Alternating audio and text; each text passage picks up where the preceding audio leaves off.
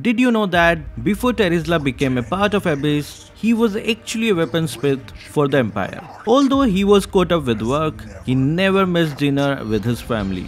Until one night, while he was going back home, he found the Ravens, a special army of Empire, slaughtering his family, and they imprisoned Terizla, where Alice came to rescue him. Terizla, filled with anger and seeking for revenge, joined Alice, and while leaving the city forever, the only thing Terizla brought with him was the statue he crafted before that horrific event, and from there on, he became the notorious executioner of the Abyss.